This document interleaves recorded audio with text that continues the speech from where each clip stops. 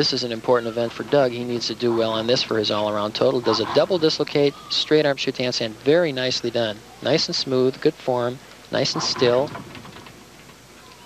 Straight arm giant. Powers down, lowers down to a cross.